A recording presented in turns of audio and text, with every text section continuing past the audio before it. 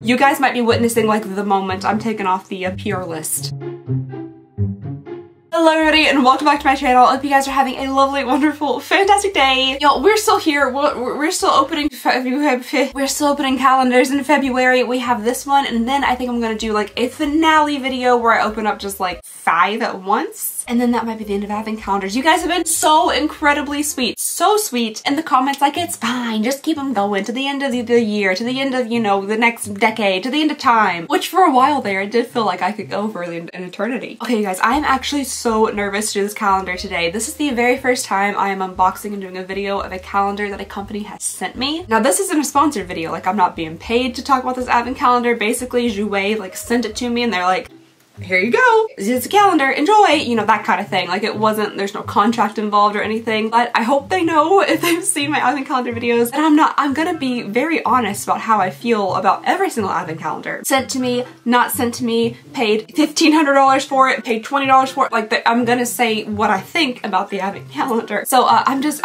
nervous because I don't want to hurt anybody's feelings. You guys might be witnessing like the moment I'm taking off the PR list. That's okay. If that's what happens, that's what comes out of this, it is fine. I'm gonna tell you guys what I honestly think about every single Advent calendar. How much does it cost?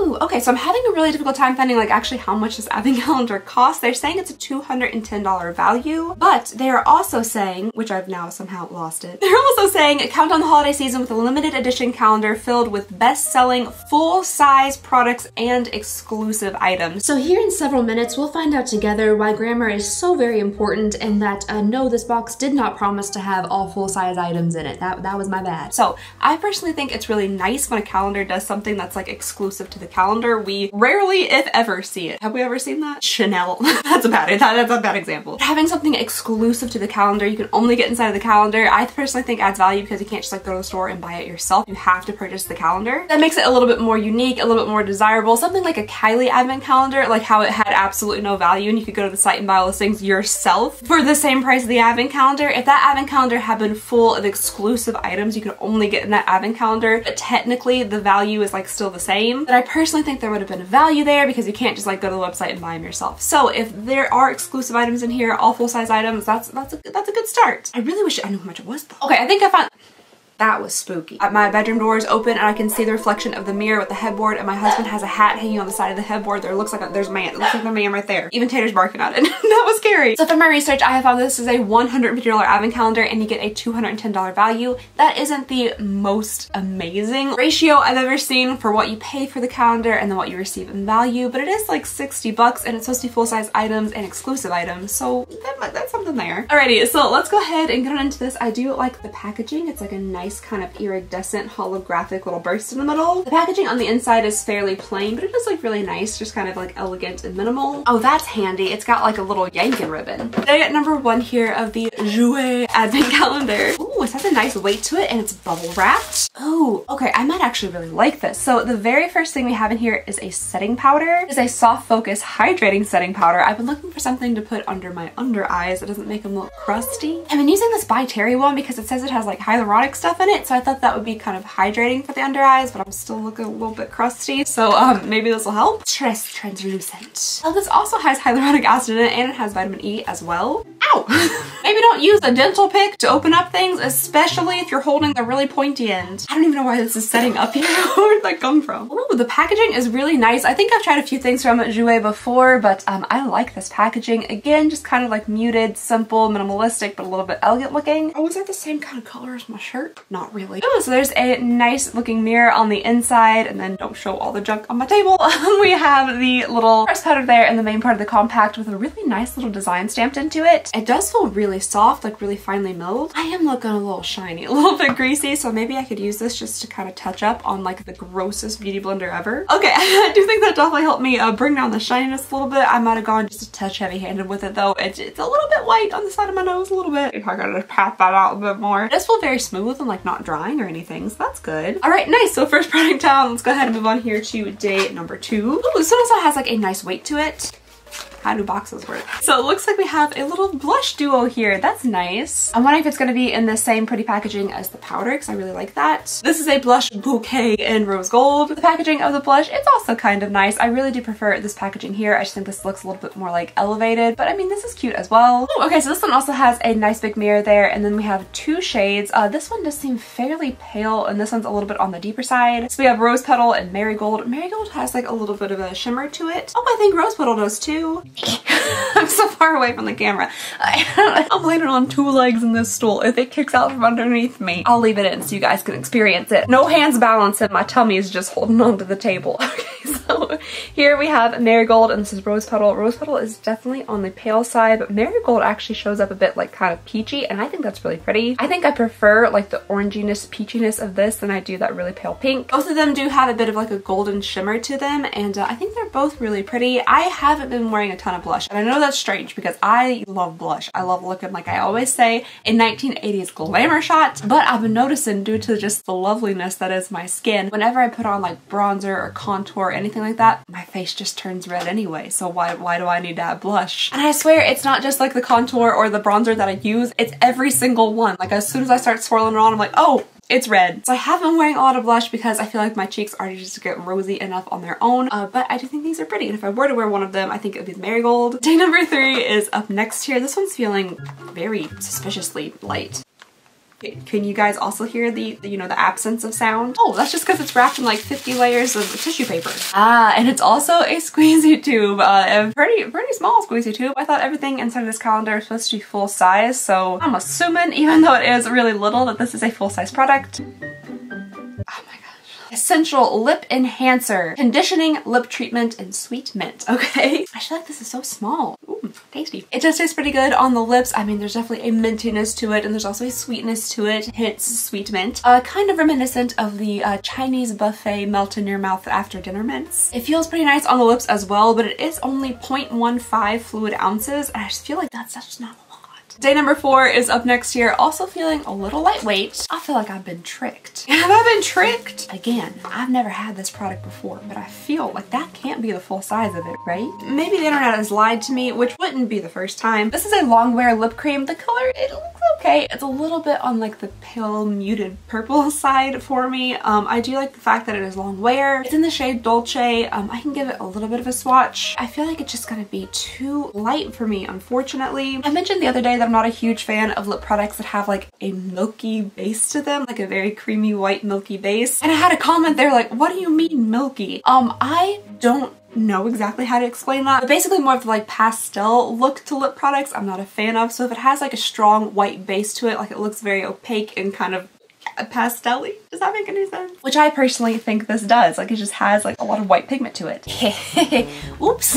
Hi guys. Okay, so I look slightly different than I did just moments ago, and that is because it's a different day. So the thing is, I started filming that video kind of later on in the evening, and then my husband came home, and then I made dinner, and then I had to do some work for the store, and then we started watching The Last of Us, and then I went to bed. So this is a different day. I got up early in the morning the next day so I could film the rest of it, edit it for you guys, and hopefully get it up today. So let's go ahead and get back into the video. Do I know where we last left off? This gives me a hint. This gives me a clue because the swatch is still there. So we were talking about this. This is day number something. It does last a good long time, and as I was doing my makeup this morning, I used the translucent setting powder. I do think it is a little bit like just like white. It leaves a little bit of a white cast, but it feels really good on the skin. What's the lowest number inside of this box? 5. Wow, I didn't get through many boxes today. Also, I'm keeping all of this fancy schmancy wrapping paper. I'm gonna use this for presents and things. All right, the next item we have in here is the Hydrate and Repair Moisture Mist. Moisture Mist. pH balancing mist with blue light protection. You guys know how I feel about blue light. I feel as if it is fake. I feel as if it is not gonna do anything to your skin. I mean, I guess it can keep you up at night if you're like looking at your phone, you know, scrolling on TikTok or something for several hours before you go to bed. Not that I ever do that. Not that that's something that I personally ever do. But the blue light from your phone can like keep you awake and stuff and kind of impact your eyes. But for your skin, I don't know if that's real. Okay, I'm back again. Battery just died. god, camera's crooked.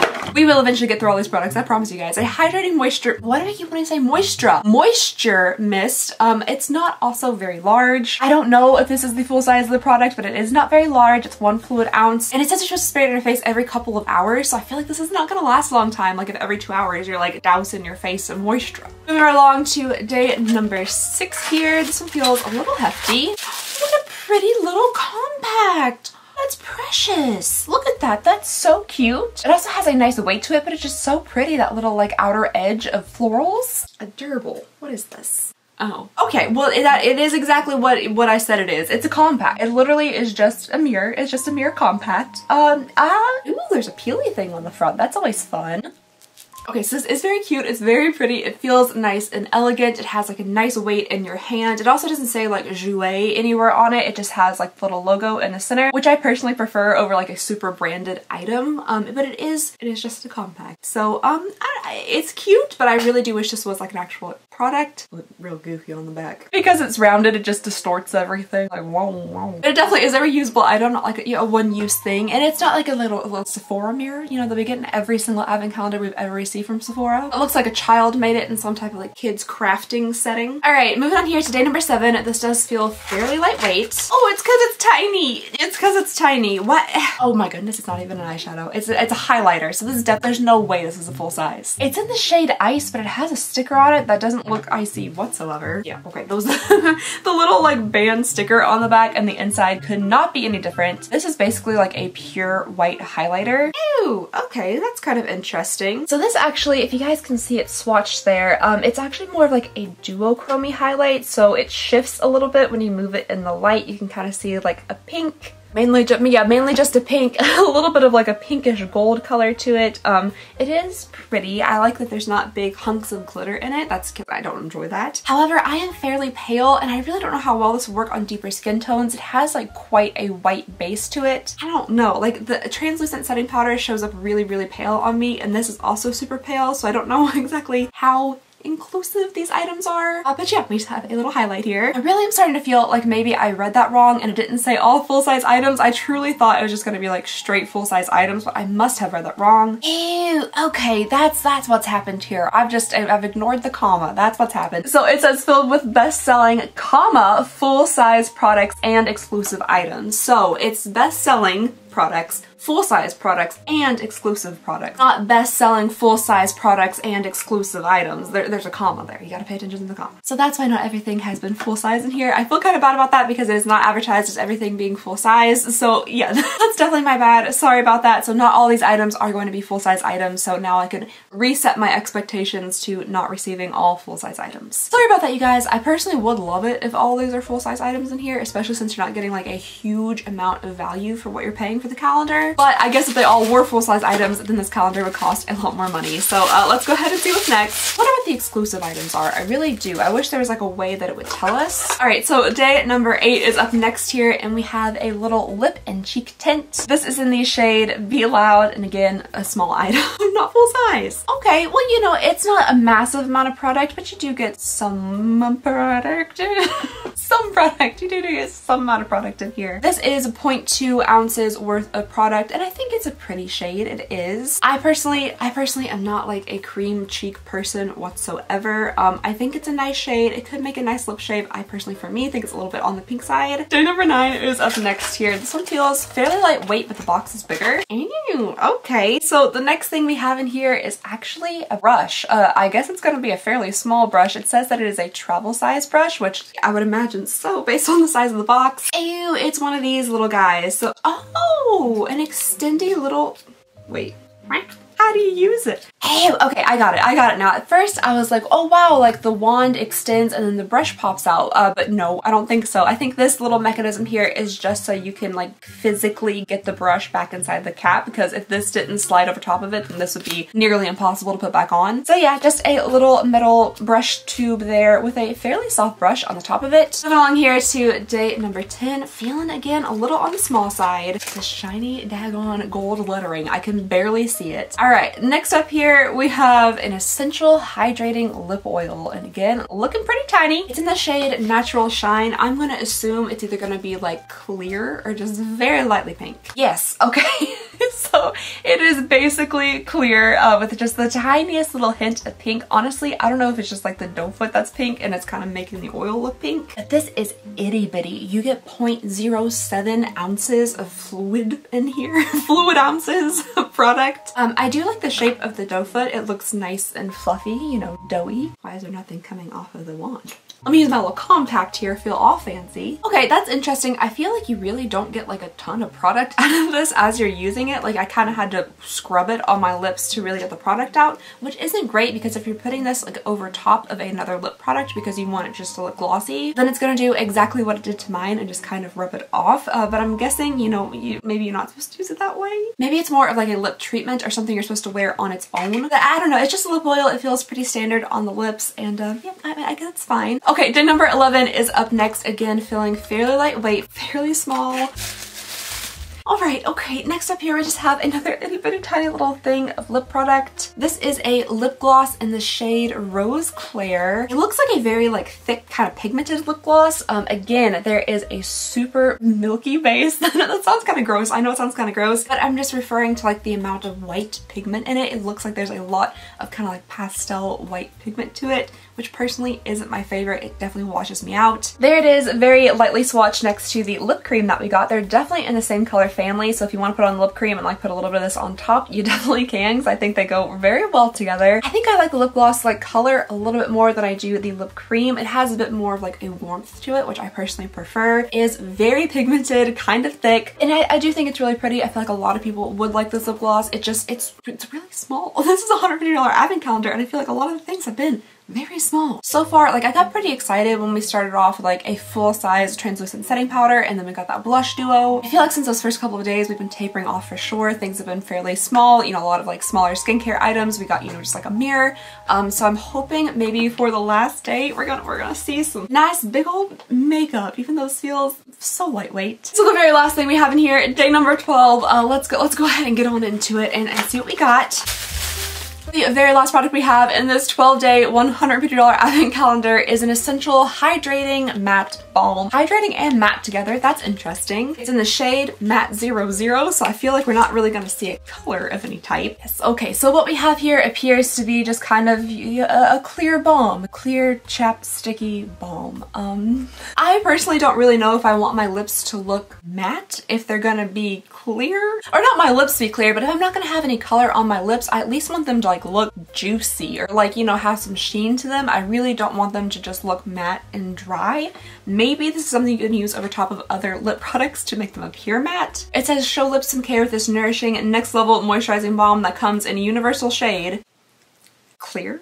Yeah, that is universal. Yeah, it's truly universal for a non-shiny, natural, healthy looking lips that are never dry. So I guess maybe some people's preferences are to have their lips like non-shiny, glossy, and that's great. I personally, my preference is to have some type of like gloss or sheen to my lips if I'm not going to be wearing any lip color. Like I want them to look, you know, kind of juicy, healthy, because I already have chapped lips, so I don't want them looking dry or matte whatsoever. It does feel really nice, like gliding on. It's super smooth. I mean, I just don't know, you guys. I personally would prefer something that's not this. I think I like a little bit of shine. It makes my lips look bigger and more plump rather than something that is just matte. I feel like I look just like a little sickly with a matte, you know, a universal shade lip. Maybe if you have like a beautifully colored natural lip, like a super pigmented, very pretty lip, and you just want like, you want it to look like you're wearing matte lipstick even though it's just your mouth, while still getting hydration and like nourishment to your lips, and this could be for you. But maybe I personally just don't have a pigmented enough lip to carry this. I think it feels really nice. I do think it feels really nice. Super smooth, super soft. I could definitely see how it's hydrating. I just so desperately want to add some color or a bit of shine to make, you know, my lips look plumpier. Alright, I'm gonna put everything here together so you guys can get kind of one overview of everything that I received in the calendar. However, I am missing one product and I cannot find it. And if you think I potentially even have the memory power to be able to remember what I'm missing, I do not. Alrighty, so this is what we're looking at here for the Jouer Advent Calendar. This is everything you get for your $150. I've kind of separated things into like makeup and then more like skincare and tools down here at the bottom. I personally consider things like hydrating lip oils and like these types of things to be more of like a skincare item because it's just for like lip nourishment and not so much like actual makeup. But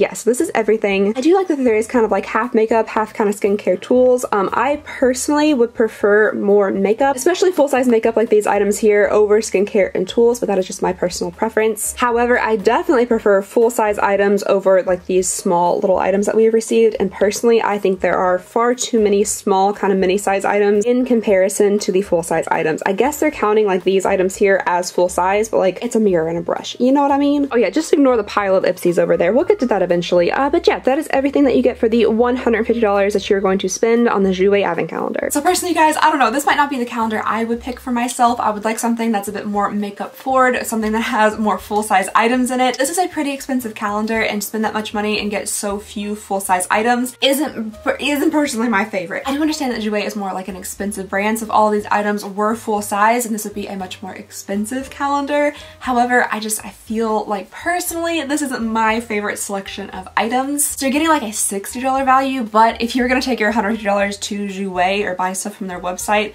would you really pick these items? Like would these be the items that you would pick for yourself that you know you're gonna get the most use out of? Like the travel brush, the little compact mirror, stuff like that. Is that really where you put your money towards? That's what you have to think about when you're considering like the advent calendars that you want to purchase and what you think is valuable. Let me know what you guys think down below in the comments. I would love to hear all of your thoughts and opinions. And that is all I have for you guys today, so thank you so very much for watching. Please go ahead and consider subscribing if you would not mind. It would mean the absolute world to me. I just hope you guys have a lovely, wonderful, fantastic day, and I'll see y'all next time. Bye!